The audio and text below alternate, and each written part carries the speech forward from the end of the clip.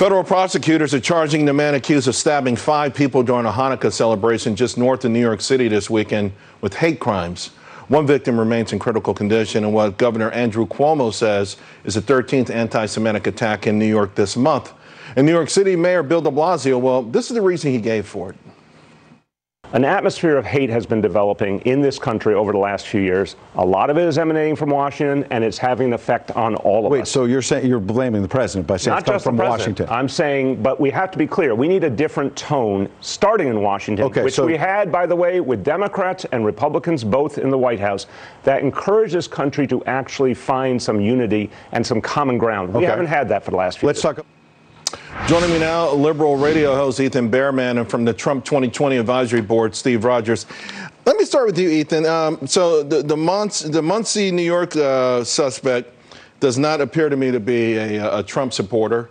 I think he probably has some mental issues, and he also is filled with hate. The New York City woman accused of anti-Semitic attacks, slapping 3 Jewish women in a single day, and actually being released by Mayor de Blasio's weak laws. Also doesn't appear to be a Trump supporter to me. Is there ever a point when the Democrats pull back a little bit and say there's certain things happening in this country where the knee-jerk reaction is not to blame President Trump? Yeah, of course there are those times, Charles. And this is a horrific series of attacks. I've talked about it here on this network, the rise in Jew hatred, which most people call anti-Semitism. That's been happening not just here and around the world, but most disturbingly here, because we need leaders from both sides to be clear and unequivocal, which the president wasn't clear and unequivocal, for example, with the Charlottesville situation. But yes, the leaders on the left, too. This is far left and far right. You just did it yourself. I mean, okay, so... No, because he did fail, Charles. I disagree. Make it clear. Listen to the entire tape one day. One day, listen to the entire tape.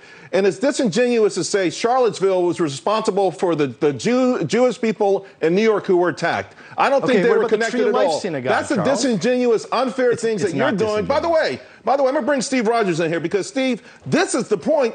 If every time something happens, Democrats blame President Trump and or his supporters, they're actually aiding and abetting these hate crimes in my mind. You're actually opening the door and saying to the people who commit them, hey, commit something heinous, do something evil, and it won't be your fault. It will be Trump's fault. Charles, you're absolutely right. 2 important points. Number one, regarding the guest remark that the president hasn't been clear and unequivocal, well, he has. He's the only president I know in my lifetime who's done more to reduce violence in this country, to support the police, and to address anti-Semitism like he did. And let's reference what he's doing with colleges with regard to funding of colleges and what he's doing to bring the police and the community together. That's number one. Number two, the problem we're facing are, and you just nailed it, we have a mayor in New York City who points fingers at the president, who supports bail reform, who lets people out of police departments before they go to prosecution, who supports policies that are hindering the police to do their job. We got police officers being hit, punched, and kicked to the ground, and the mayor's doing nothing. So the point is this. Don't blame President Trump. He's done all he could and is doing everything he can, but he needs the help of mayors and senators. I don't disagree that there's an air of incivility in Washington, D.C. In fact, earlier this month, I had the honor of sitting down with Vice President Mike Pence. I did ask him about the tone. I asked him about civility that we're seeing all around this country and whether that change needs to indeed come from Washington. Let's take a listen to what he had to say. There's always been and is now more that unites the people of this country that can ever divide us, and chief among those things is faith. It's faith in God and the traditions that we'll celebrate this month with Hanukkah and with Christmas. It's faith in the capacity of the American people to accomplish anything when they're given the freedom and the ability to accomplish that thing.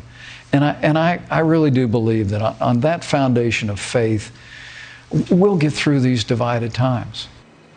How confident are you that, Ethan, that we can get through these divided times? That listen, I'm not sure how to exactly do it. I know that race relations actually started to deteriorate under President Obama. And I'm not saying it's anything that he did. I'm just saying that, I don't know what the causality of all these things are, other than it feels like there is an issue that we need to be addressing. You know, I'm actually very pleased to say that I agree with the vice president. That's not a common thing. But he is right. We have far more that actually connects us with each other as Americans. We have far more in common. It's easy to focus on the differences, but we are here. We're building lives. We believe in freedom and liberty, and that does connect us. We want the best for our children, for our grandchildren, for the future. It's how we get there that sometimes splits us apart. I mean, look, political division has been there from the founding of this country. It's not new. So those things will boil up at certain times, and it's definitely happening right now. But I will say this, I am very positive for the new year that things will get better, whether it's going to be better in 2020 or if it's in 2022. Right. I don't know, but I know that you and I have far more in common, Charles, than we do different. Steve, I'm going to give you the last word, just less than 30 seconds now. Faith in God and trust in God, as the vice president said. So let's end it. Well, you believe the American people will get it? We're Americans. We're going to get through. I feel like we always move toward that more perfect union, even though we do hit a few pitfalls here and there. Ethan, Stephen, Happy New Year, guys. Thank you. Happy New Year, Charles. Well, Sox taking back some of their records.